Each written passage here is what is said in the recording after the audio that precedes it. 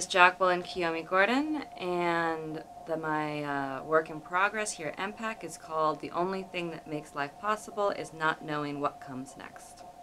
For me, it's a bunch of research that's going into the next phase of my work. Sound is very dependent on the site for how it performs.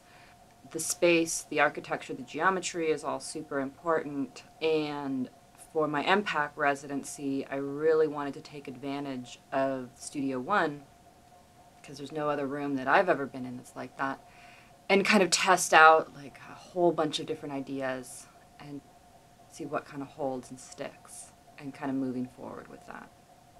So when I was here last in the spring, EMPAC built a bunch of walls for me that were all on casters. I could move around. They were 6 feet wide by 8 feet high.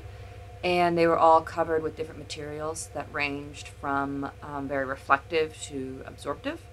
So fabric that covered fiberglass, insulation, rock wool, plywood, metal, and plastic.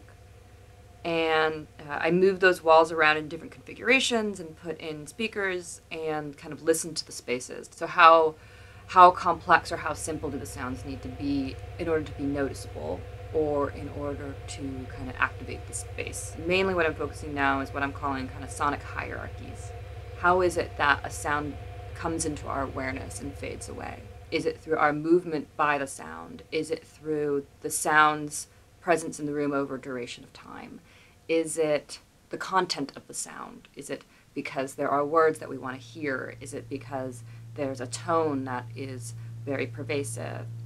Thinking about how it is that we pay attention to what we hear, I guess, and particularly in the built environment.